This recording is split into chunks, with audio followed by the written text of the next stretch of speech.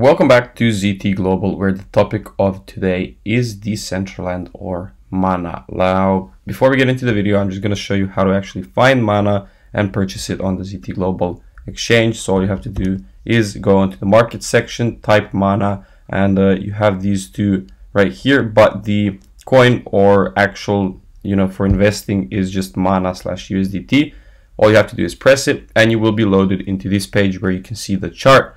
Loaded by TradingView, you can see the order book, and you can obviously purchase or sell MANA as long as you are logged in. So if you want to log in, all you need to do is log in up here or sign up. But what exactly is MANA? And that's the point of this video, and that's what we're going to cover right now. So it's called Decentraland, and it is a metaverse sort of game where anybody can join and just play and build stuff and earn rewards as well. So it's a play to earn game, meaning that it is covered by NFTs as well, so that everything that you do have in the game will actually have real world value afterwards as well.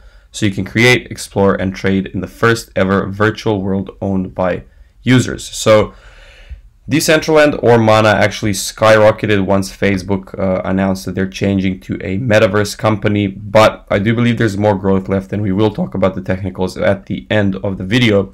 Now, what you can do in the game, so you can lose yourself in an amazing evolving world, exploring lands owned by users to experience incredible scenes and structures, from a space adventure to a medieval dungeon maze to entire villages crafted from the minds of community members. Now, what does this mean? Well, in this game you have plots of land, and each plot of land is worth a certain amount of money based on supply and demand. So simple market forces, just like all of the NFTs in the world. Now, the thing is that each of these blocks of land is 30 feet in width and 30 feet in height, width and length, but in height it is actually it's unlimited, right? So you can theoretically build and increase the value of your land in an unlimited amount, which I thought was really cool when I found out about this for the first time, because very simply, it just provides a lot of utility. So you can test the limits of your imagination, build casinos, games, theme parks, whatever you want, pretty much.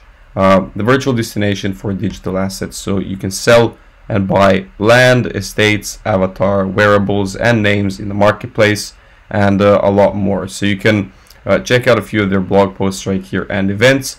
But what I wanted to point out is that Barbados is actually the first in the world to launch a virtual embassy in the metaverse, which is very interesting considering MANA is a metaverse project, and this sort of transition to the metaverse could have a nice effect on MANA as well. So looking at the price action right now, we can see a very nice bullish correction pattern broken out of with strong bullish candles. So this happened in 2 days. It was an increase of around 200 or 300%.